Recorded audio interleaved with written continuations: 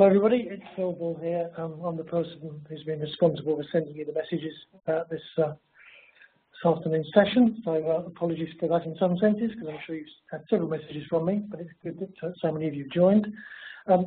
Just a couple of things before we start. If you could just mute your phones, your devices, you can cut down on the background noise as much as possible, that'd be greatly appreciated. There is a live chat facility. There's a little chat button you'll notice up on the top right hand side. If you'd like to use that to type up your questions, what we'll do is we'll tackle the questions at the end of the session. We are going to be recording the session today as well, and we will make the link available. So without any further delay, I'm going to pass you across to Peter White, who's our virtualization product manager, and he'll get started. Thank you. Thanks very much, Phil, and a very warm welcome to you all. Good morning or good afternoon, depending upon your location. My name is Peter White. I've been lucky enough to be working on the projects around the virtualization of iTrinegy's products. The first one which we brought to market is NE1, which is no doubt why you're here today to learn a little bit more about. So I have a few slides to take you through today. We expect the session will last between about 35 and 45 minutes, depending upon the number of questions that get asked during the session. So I'm just going to kick off with a few slides, and then I'm actually going to take you through our demonstration environment here and actually take you through the virtualized environment, actually show you it kind of real time with some actual virtual machines. So first of all, just a quick recap about NE1 and what it is and what it looks like in the physical world. So as you can see on the screen here, it's a green box, a bright green box that sits on your desktop. It's a network emulator, or you may have heard this termed as network virtualization, but it basically allows us to create different types of networks. With NE1, when we did the design of it, one of our design principles was that it had to be easy to use. So it has a very nice, elegant web GUI, which I'll be taking you through later on. And it also had to be designed not only for network specialists, but perhaps people who aren't that familiar with networks. They understand the concepts, but they're not kind of gurus. So it's been specifically designed from the ground up for non-network specialists, as well as those network specialists as well. So, a network emulator, what does it allow us to do?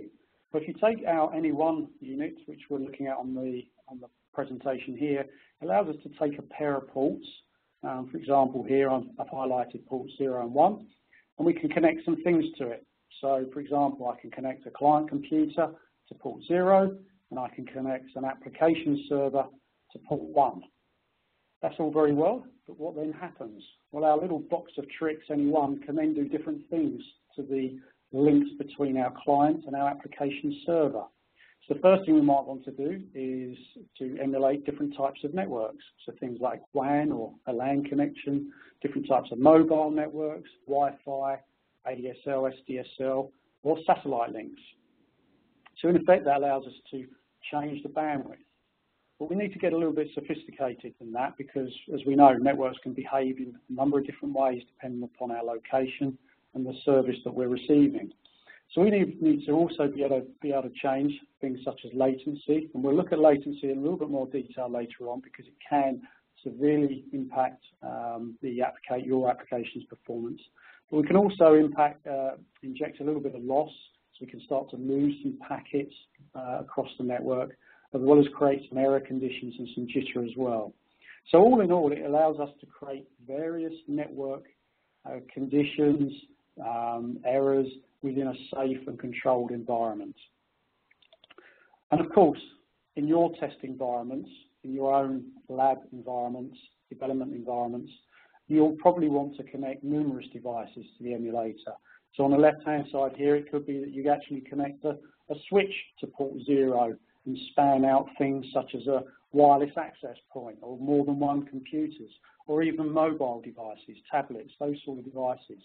So you can have a many-to-many relationship, because obviously in the real world, we could potentially have lots of different servers, different application servers that we want to test with, and we want to apply different conditions different network conditions to different types of applications or to different test clients. So maybe a 3G network for an iPhone device versus a Wi-Fi network for an iPad. So we want to allow us to be able to create those different network conditions. So that's really just giving you an overview of what is anyone about and what is kind of network emulation about in its most kind of simplest form. So when we've come along to virtualizing anyone, what have we actually done? So today, it's a bright green box. It sits on a desk. You can touch and feel it. It has an LCD and it has physical network ports. So these ports on the front we call emulation ports. There's also a network port on the back of the unit which we connect to the management LAN so that we can actually web in and control the emulator. So when we've come to create a virtual edition of this, we've created exactly the same, or more or less exactly the same, as a virtual appliance. What that means is the operating system and the NE1 application software is all pre-installed for you. We have a virtualization layer, so all of the hardware components within our virtual appliance are virtualized. We have virtual CPUs, virtual disks, virtual network interface cards.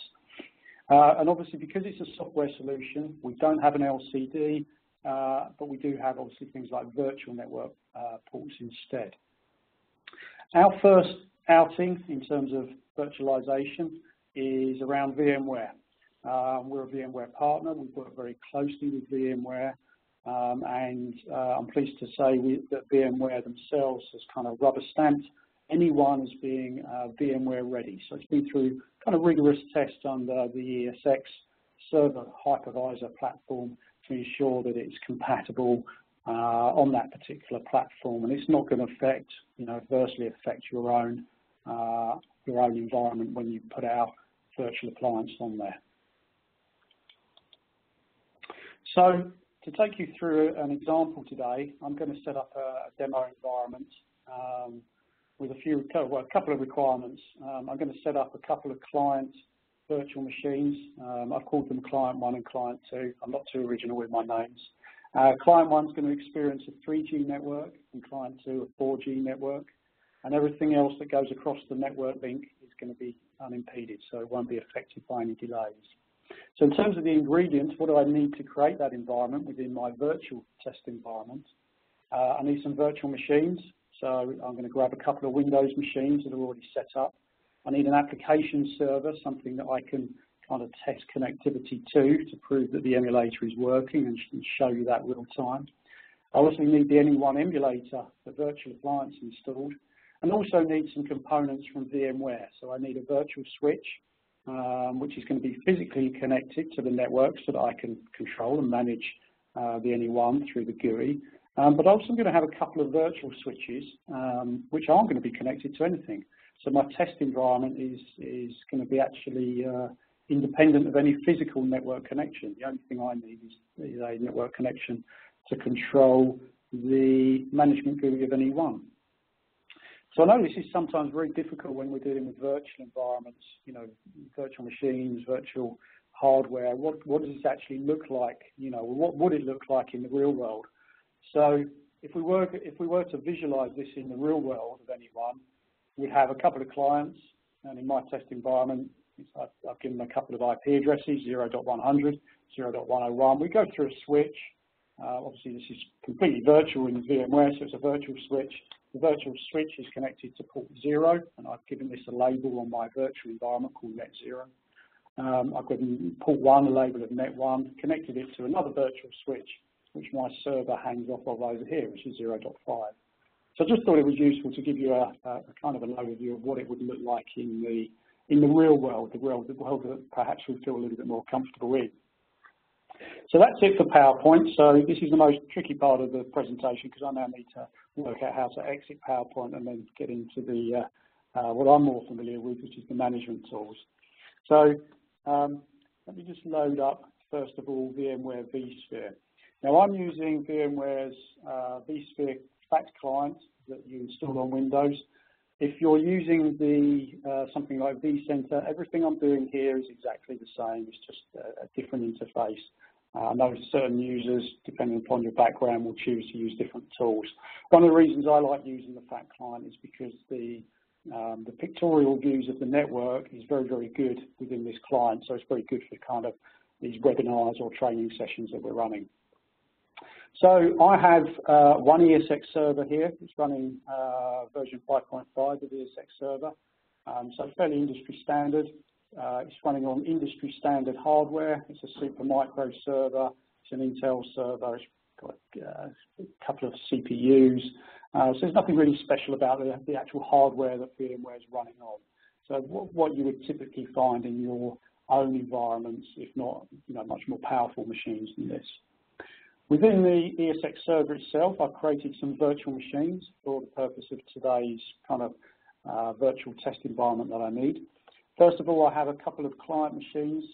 These are just regular Windows machines, Client 1 and Client 2 are Windows 8 machines. And we're just going to do some ping tests across the network to show you how we can affect the network using the emulator. And I have a server. And the server, just think of that as an endpoint that we can use for pinging. I'm not going to go into those client machines because they're not really that interesting. What I will take you into, though, is the Anyone emulator and just show you a little bit more about it. So how did I actually get, first of all, how did I actually get this installed? So the Anyone emulator is a software download. If you're interested in getting a copy yourself, if you go to the VMware Solution Exchange, if you just type that into Google, you'll soon come across it. If you're already a VMware user, I'm sure you've already come across the Solution Exchange already. It's basically like an app store for the VMware community. iTrinegy are listed on there. We have a couple of products on there. The one we're focusing today is the emulator. We will be running sessions later on to talk around our Anyone network profiler as well. But if you log on there, have a look at the emulator. From here, you can find out lots of more information about it. You can also download the installation and configuration guide and actually download the virtual appliance itself from this particular site. As you can see there, we carry the VMware Ready accolade as well alongside it. So once I've downloaded the software from there, if you've done this before, you literally go into File, Deploy OVF Template, you pick your, took a little while to come up there, you pick your file you've downloaded and you step through the vSphere client wizard to take you through to import this particular virtual machine. In our environment here, I think it took about 15-20 minutes to import. We're using kind of standard SATA drives, so not the fastest environment in the world, but it's pretty quick to import. I won't obviously do that today in the interest of time, but as you can see there, it's all kind of rubber stamped with our company against the OVF template. So once deployed within your environment, you'll end up with an Anyone emulator virtual machine. Within the summary information, we can have a look at a little bit more of the detail behind it. And let's just go into edit the settings just to show you exactly what we have within our virtual machine. And again, following VMware's best practice, we have cut down on the number of hardware devices listed in here, so we only have the things that we absolutely need to run the virtual machine. You can see that we have 8 gig of memory, a couple of CPUs, a small hard drive. But we also have 3 network adapters, which is what we run within a VMware environment. The reason we have 3, the first network adapter is there for network management, so that we can web in to Anyone and actually control it. We can license it. We can start and stop emulations. And the other 2 network adapters, Net 0, connected to networks Net 0 and Net 1. These are what's actually used for running the emulation. So this is where we will affect the network traffic. And I'm going to show you a little bit more of these in a moment. So in terms of hardware configuration, again, fairly standard type of stuff you're probably used to seeing in your own environments. I'll just cancel that for now. So just before I jump into the Anyone product, just want to show you a little bit more about the actual ESX server configuration, in particular around the network. If I click on Configuration tab, and this is one advantage of using the vSphere client, because it does give us this very nice view of the network here. And I'm just going to take you through this just to tell you a little bit more about what we've got set up. So again, you'll be familiar with this. We have the default switch, vSwitch 0, that gets created with every installation of ESX server. And here we've connected our Anyone emulator virtual machine, the first network interface, so that we can actually manage the machine. And that's actually physically connected to a network interface. It's on a gigabit LAN on our network, so that I can get into it, and also so that I can connect to vSphere using the management tools as well. What you'll also see further down is that I've created two other switches. I've created vSwitch 1 and vSwitch 2. The key differentiator between these two switches, firstly, client 1 and client 2 only exist on the first, and the server exists on the second switch. The only way the traffic from client 2 and client 1 can get to the server is via our emulator. And as you'll notice, the emulator is connected to both switches. In the default mode of Anyone, we basically act as a bridge. Think of it as a bridge. We can route as well, but we in effect bridge. So we can bridge the traffic between these two virtual switches. You'll also notice over here, we don't actually have any physical network adapters. So this is great for development test environments where you just want to quickly create some networks, you want to spin up your own virtual machines, and you want to throw in our emulator as well. It's very quick and easy to create these environments. So that's a little bit about the network configuration. If you need to understand more about this, it's fully documented in the installation and configuration guide available from download from the VMware site. So without further ado, let's actually now log in to the Anyone emulator. So 202.37 is the network management IP address of Anyone, and I'm just going to log in as admin. And once logged in, it kind of lands me onto the home page. So I know some of you here today on the WebEx are familiar with this. You're existing users of Anyone. And I know some other users, some other customers are on the call who use our enterprise products. So some of you have seen this before, some of you haven't. I'm going to give you a quick overview, a quick tour of Anyone, and then we can actually have a look at the impact of some running emulations on our virtual machines when we start to do some things across the network. So just very quickly, the first thing is Anyone comes with a number of predefined scenarios pre-built for you. And you can see that they're listed here in the list of emulations. So if I wanted to have a 4G, slow, poor quality network, I can click on the scenario here and load that within the configuration, activate that very quickly. So these are all pre-built. They're all out of the box, ready for you. As you create your own scenarios, you can also save those away in here. So as you set things up, they're very easy to recall. So on our first test today, what I'm actually going to do, I'm going to pick this special emulation called LAN No Impairment. And it just asks me, the product itself is very, very intuitive. As we go through it, it will ask us to confirm things. We can turn off some of this stuff as well. So it's just asking me here, do I want to load this particular scenario into the configuration? If I just click OK, you can now see it's taken me from that first home page across to the configuration page, and you can see I'm using physical ports 0 and 1. A little bit about Anyone in terms of the emulation types. Because I've loaded a predefined scenario, I've actually, within that scenario, it's a simple point-to-point network that it has within it.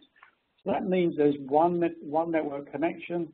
Let me just get rid of that. One network connection between one endpoint and another. So within this particular configuration, it's within one building to another. It could be from a client computer to a server. So anything between kind of two endpoints.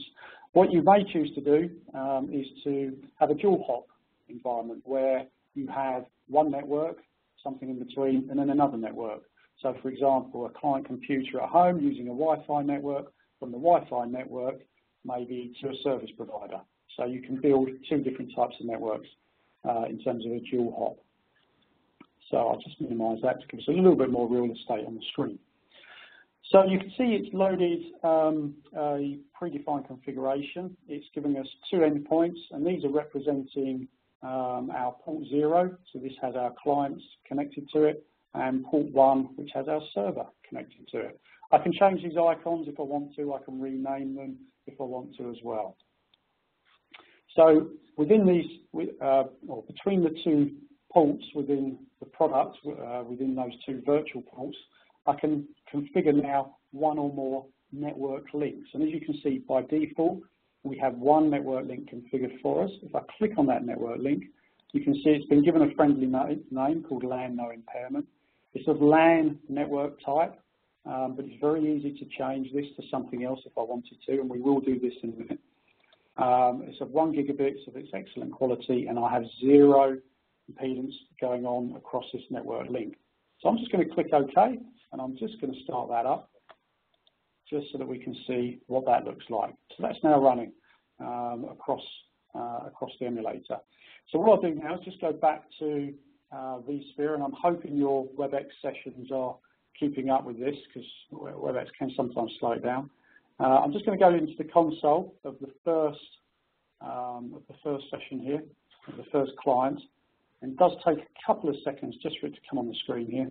And you'll see here I've just left a kind of a Windows command shell on the Windows desktop that we can use to use our kind of our friendly command called ping. So ping -t server, and you won't be able to hear me tapping away on the keyboard here.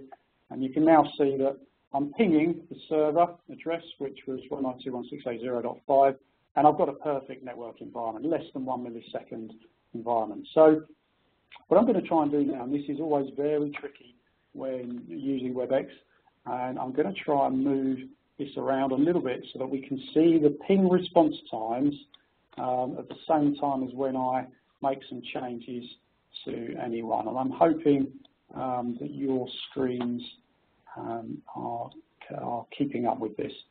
So, so the first thing we want to do is perhaps change the latency. So let's go back to our configuration, go back to our configured link, drop-down box appears. What I can do here is change the latency. So the default behavior here is a minimum and maximum latency. So I could specify, for example, 5 and 10 milliseconds, and it will randomize the latency between 5 and 10 milliseconds on the uplink and the downlink. So I'd actually end up with an overall round trip time of between 10 and 20 seconds. What I'll do for the ease of use today, for the kind of ease of viewing this, I'll set the latency to 5 up and down. So we'll fix this at 5 milliseconds overall. So 5 for the uplink, 5 for the downlink. Click on OK. If we add those two together, that will give us 10 milliseconds round trip time. Just click on Update. And then what we see now is our round trip time is 10 milliseconds. So it's very easy to now start to see how our applications would behave if we start to increase latency over a period of time. So that's the first thing we can do. We can also maybe choose to put some loss across this particular link. So the default behavior here is 20% loss. If I click on OK, go back to my emulation control, click on Update, and click on OK. I can turn off these messages, but I will leave them on.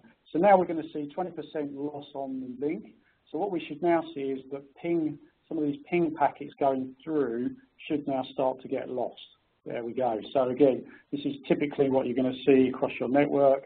If you're losing packets, ping will obviously tell you that, but it's really there just to demonstrate that we're now dropping packets across the link. So at the start of the presentation, I said I was going to set up a test environment. So far, I've really just shown you, some pretty basic stuff. So, so within our test environment, I think the first thing we said we wanted to do was to set up a 4G connection. So I'm going to call this link, no, it wasn't, it was 3G, wasn't it? A 3G link. And I'm going to click on 3G, and we will have it as a medium and a link quality of good. And as you can see, it fills in all the bandwidth, the latency for me, so it's going to randomize the latency here between 27 and 35 milliseconds with a little bit of loss as well. You may be able to see as well some of the pop-ups appearing, the online help appearing. So it's very easy, if you're not sure what things mean in the product, just to click on the online help. Now what I'm going to do is this first machine here, client 1, if you remember from earlier, I'm just going to come back to the command prompt here and just do an ipconfig just to remind us what IP address this is. So this is 192.168.0.100. So what I'm going to actually do now, I'm just going to expand the real estate of the GUI there. I'm going to say that the only person that's allowed to use this link is 192.168.0.100. What that means is that only traffic that's destined or that is to or from that address will be allowed to use this particular link. So we can now easily filter traffic up and down whichever link we choose. We could do that using TCP port numbers, so if you wanted certain applications to use certain links, or we could do it by VLAN numbers as well. So if you're grouping stuff together using VLAN IDs, we can also look at those tags and filter the traffic up the relevant link. So our first link is configured, 3G network, all set to go with 0.100 as being the user of that link. What we also said we wanted to do is configure a second link. So what we can do now is configure this as a 4G link. And if I go down to 4G, and I can select a fast 4G, an excellent 4G. And as you can see, again, it's filled in the bandwidth and the various parameters for us. And this time, I'm going to say that 192.168.0.101, which is our client 2 machine, is allowed to use link 2. Click on OK. And I always forget to do this. As you can see here, the link is still greyed out, and that's because I forgot to enable it. So again, it will tell you if a link is configured but not enabled, just through the simple colours on the screen there. And the third link I could have as a kind of a catch-all. So I could call this catch-all. So everything else across the link. So this is great if you've got some machines that you're using for other things and you don't want those machines to be affected by the network traffic. You can set these to experience 0 latency across the link. And that means everything else, I won't put any restrictions in here, everything else that doesn't match here or here will fall through to our third link. So it's very easy to configure our links. So what I'll do now is go to emulation control. We'll just stop this one, and we'll just now going to start. Just realised I haven't got my ping going, so I need to restart my pings here. So here we can see now getting a little bit different behaviour now on the first link, because as you remember, first link is 3G. If we go to client 2, we should see some better response times for client number 2. It may just take a little while for clients to console to appear on the screen here. Here we go. There we go. So let's do the same from here. And as you can see, 4G is much better than that 3G connection we were looking at. So it's very easy to filter traffic up the different links. What I can also do on these links is look at the statistics for each of the links. So I can look at the, and this probably is better maximised, and I'm showing you good things like graphs. So we can look at the bits sent, the packets sent, received, and so on and so forth for each link. So again, this can be great when you're testing applications and you want to be able to see what's actually happening across the link. And these can be exported into PNG formats if you want to include in reports or capture that information. So it's a little bit about anyone kind of getting up and running. And we can, you know, an expert user, I guess, or a user that's familiar with the product can usually get emulations up and running within minutes to the point where we are today. We also have advanced configuration, and again, similar to the basic configuration that we've been looking at. For each link, we may choose to change the way things happen. So, for example, when I put in a loss value earlier on, the default is a random drop, which is a percentage. And I was putting in, I think, 15%, lose 15% on average of packets across the link. We have different types of loss algorithms within the product. So, for example, I could choose to drop 1 in every X packets. So if I change to here and put 10 in here, 1 out of every 10 packets would be dropped. So we've got different types of loss functions within here, as well as different types of latency. So we were using random delay. We might choose to do step delay periodic. So here we can specify values that would allow us to start the delay at something like 5 milliseconds, then change to 10, then change to 20, 25 to 30, and then we'll reset back to 5. That's really great when you want to kind of test applications, perhaps mobile applications where the mobile device is going through different conditions where latencies might be changing. And you can automatically kind of randomly change those values in flight. And they can be performed on the uplink as well as the downlink. You can have different settings for the uplink compared to the downlink as well. So a huge number of advanced options in here. And it's probably worth mentioning whilst I'm on the, I'm just checking time, yeah, on the subject, within the appliance itself, within the settings, it's fully managed within the GUI. So there is a system console in VMware. We're used to consoles in VMware. That's how we live and breathe on VMware after all. But generally within NE1, everything's performed using the GUI. So we can set up more users. I can add additional users in here. So if I wanted users to have their own emulations and not share emulations, then we could set up individual users to have their own login credentials and passwords. Everything you do in terms of updating the software, so when we bring out new releases of the products, you apply code updates, or software updates I should call them, through the GUI here. So again, very easy to update. Appliance control, you can choose to reboot or shut down the appliance, the virtual appliance, using the NE1 emulator GUI here. We do have the VMware tools installed on the product as well, so you can actually shut it down directly from vCenter or through scripts or however you choose to shut down your environment. So again, it kind of integrates very easily into your environment. And finally, licensing as well. Obviously, we can update license keys within the products and license it. And if you do download from the VMware Solution Exchange, you will need a license key, but again, full instructions are provided within the document that you also download with it. If you get stuck in the product, we've already looked at the hover over help, so that's always a good starting point to give you some guidance in terms of how to get started with it. But we also have online video tutorials. We also have help within the product in terms of product manuals and documentation as well. So last thing, time, I guess we have kind of 10 minutes or so less. So perhaps I'll just go back to the environment here and just show you a little bit of something else we could do. So, so something that's always interesting, I mean, we've looked at pings so far, but perhaps we'll just change link 2 to something a little bit worse than a ping. So maybe we'll put that down to something like a 3G connection of slow network type and a good network quality. Oh, actually, let's put that to an excellent network quality.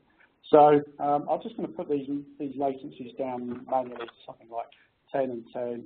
And actually, maybe I should go a little bit higher to start with, just to make this demonstration a little bit more interesting. So let's select a 4G connection with 10 milliseconds to start with. And what I'll do is just click on OK here.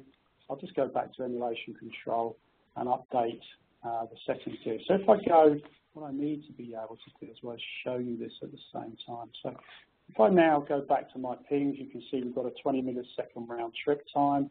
So kind of what we expect. I've also got a mapped network drive over here. So good old Windows Explorer. It's disconnected at the moment, so it's reconnected now. And I've got a 330 meg file here. And I'm just going to copy that down to the local machine here, and we'll see what it calculates at. So it's pretty quick here. It's 10 megabytes per second. So let's see if we can quickly, if I'm quick enough, just go back to the configuration of link 2. And let's just set this up to a much higher latency. Emulation control, update, OK. And let's see how latency now affects the copy of this file. So I haven't changed bandwidth at all. I've got all the bandwidth in the world that I need. But as you can see, latency severely affected out there, although Windows seems to be recovering quite well.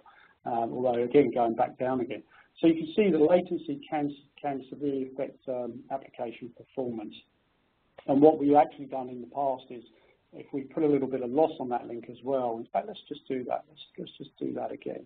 See what that looks like when we put a little bit of loss on it. So I'll just keep that there for a minute. And let's go back to our configuration, link number 2. Let's just put 20% loss. Maybe increase the latency just by a little bit again, 35 milliseconds, and just do emulation control. And let's just replace the file to start with. Let's see how this now gets on. Okay, so let me now go back. I didn't click on the update button, so now let's click update. And now let's see what happened. And as you can see now, with a little bit of loss and higher latency, well, we've broken Windows Explorer. We've got all the bandwidth in the world. My point here is that it's not always bandwidth related. It's going to kill an application's performance. It's quite often latency. Bandwidth can sometimes be fixed quite quickly. Latency can't. So when you're testing your applications, it's always worth playing around with latency to see how your application performs and also how it recovers when we put latency back. So, for example, if I now go back to my configuration, and let's put the latency back to 10 milliseconds with 20% loss. Let's see how Windows Explorer or File Explorer now handles that.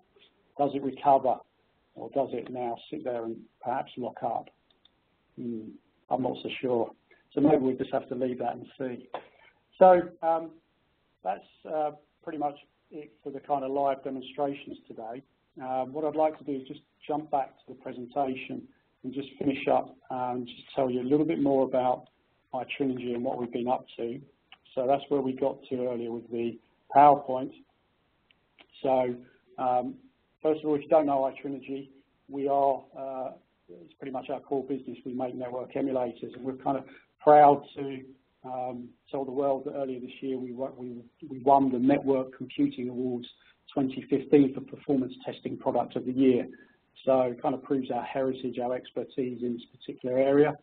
We have network emulators for different sized environments. So any one is a great network emulator. Allows you to create, as we've seen, virtual networks and all of those different network conditions. But if you need more complex, faster, larger networks, maybe where you want multi-tenanted environments, you want developers sharing a network emulator, then we also have larger high-performance emulators right up to kind of high-speed 10 gig fiber ports. And they offer you the ability to create fully meshed networks, allow you to connect over 200 devices to those networks, and as I said, a full multi-tenancy environment. There we go. And just finally to recap here, the kind of logo slide. I'm quite often asked where our network emulators used. Well, sometimes it's easy to say where they're not used. In terms of industry, we're used across everywhere. So military, financial services, quite big in gaming at the moment. A lot going on in that area for obvious reasons because of the way games are changing. We're used in healthcare. You can imagine where X-ray images are being moved around, fairly large images, how do they perform over different types of networks? We're used in managed services, so technology environments. We're used as consultancy tools. So not healthcare. So as you can see, a very wide range of industries we're used in today, over 300 customers globally. So I think that was it for the presentation. I'm just going to quickly try and hook back to some of the questions that have come through. First of all, I think there was a question around hypervisor support. We have started with VMware. Obviously, VMware have the largest market share today. VMware, and we're obviously a VMware partner. We've worked hard with that. Will we be adding other hypervisors? It's something we're actively looking at. Hyper-V, we are actively looking at the moment, as well as how some of the how our technology could be used in cloud environments, so something like Azure, where you may have a development environment and you want to put something like an Anyone emulator. That is something we're looking at actively in the future. If you do have a requirement for a specific virtualized platform, please do email me, because I'm always interested to hear what people are working on, whether it's Zen or other platforms. Okay, in terms of routing, so another question that was asked is, can it act as a router? Yes, it can. I may have kind of whizzed over it earlier, but within Anyone, everything that we've been looking at today has been in what we term as kind of bridged mode. It's acting like a hub, but sure enough, we can give IP addresses to the individual ports themselves. So you can assign whatever subnets you want to either port, and anyone will act as a network router and route between the two networks for you. So just the same as kind of any other router integrates into your environment, into your own routing environments. In terms of availability of the virtual appliance, yes, the best place to download it is from the VMware Solution Exchange, and it is available today. Just to confirm, it is available for download. So if you would like to try it out, that is the best place to try it out. And finally, in terms of resources that the machine uses, 2 CPUs, 8 GB of RAM. The hard disk is very small indeed. I can't remember off the top of my head, but it's something like 16 GB, and I think we've even given you the option to use VMware's thin provisioning on that as well. So yeah, very low in terms of the utilization. One final point on the VMware hardware, we do use VMware's VMXNet3 driver. Again, we followed VMware's best practice guidelines when we built the virtual appliance, and we use that because it offers high performance packet processing through the VMware's architecture in terms of what they recommend. So you can't change the driver types on our network interface cards. They must be VMXNet3. So on that note, I'll just go back to the PowerPoint. I'll just check that no other questions have come through, and they haven't. So finally, please download it. Please give it a go. We're happy to take feedback. Really welcome your feedback around the product, as well as the product being used in a virtual test environment. Something we're really keen to understand. And if you need anything else, please email into info@iTrinegy.com. If you want to email me directly, that's fine, peter.white@iTrinegy.com. Our contact details are here, or go via the website. I guess finally, just like to really thank you all for joining us today, and we look forward to speaking to you soon, hopefully on the next webinar. Thanks very much indeed. Bye-bye.